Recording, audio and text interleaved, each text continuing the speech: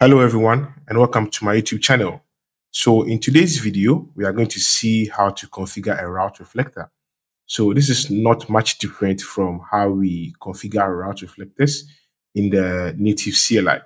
Just that in today's video, we are going to see how to use Cisco NSO to configure a route reflector. And in the end, we get to realize that it's no different, okay, from the native CLI. Just that this is going to give us a different level of abstraction and the ability to review our configuration before pushing to the device. So without wasting much time, I'm going to access my route reflector. So that's where I'm going to start the initial configuration from. So it will take some time to open. Then I can filter to config. Then I go to router.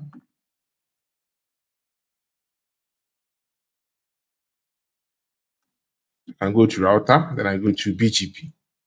Then I go to the AS. Then I click on enter. And as you can see, I've navigated to configuration mode, to router mode, specifically BGP, and I'm under the BGP configuration mode. So as you can see, I have some neighbors already configured over here. What I'm going to do is that I'm going to click on edit config. And in the edit config window, I'm going to add a new device. I'm going to add the ID, which is the IP address of the route reflector. So I'll click on confirm. And now my route reflector has been added, but it's not committed yet. It's still in the commit queue. So now the next thing to do is that we need to activate BGP VPN v4 on the route reflector client. So I'll go to, we have our neighbor defined, which is using the peer group. As I discussed, I showed you in my previous video how the peer group has been configured.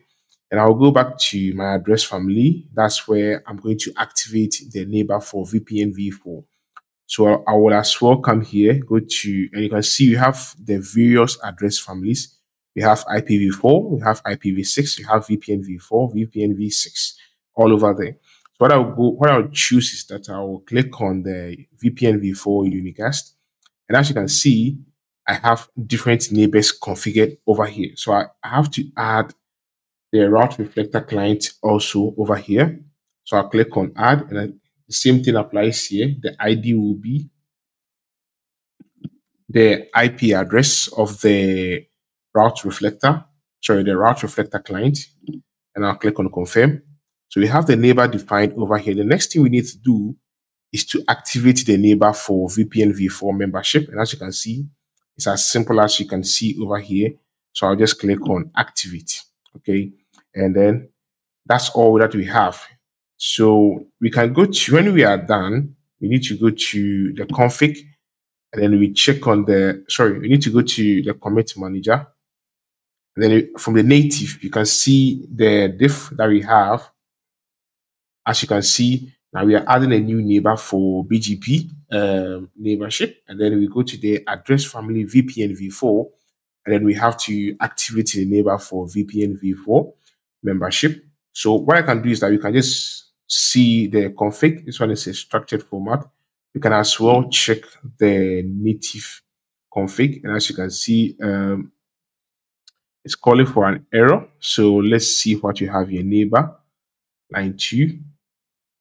So let's see.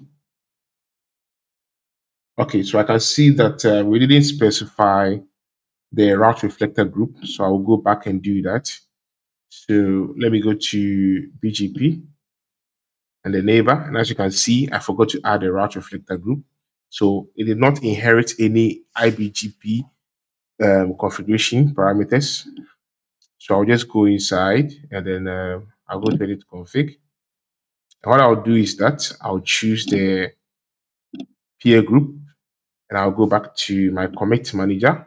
And now back to the native config.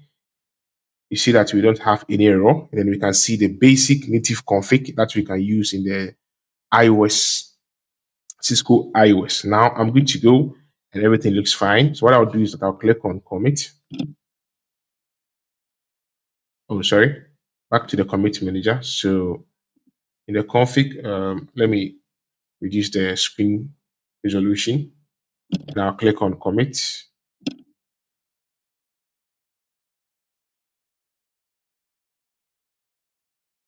And so we can verify our neighborship from here. It will take some time.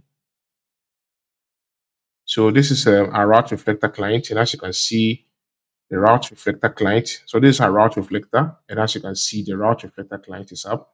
So that means I have configured BGP, VPN-before neighborship already on the Cisco, on the route reflector client, which is a Cisco iOS XR. So we can check from here.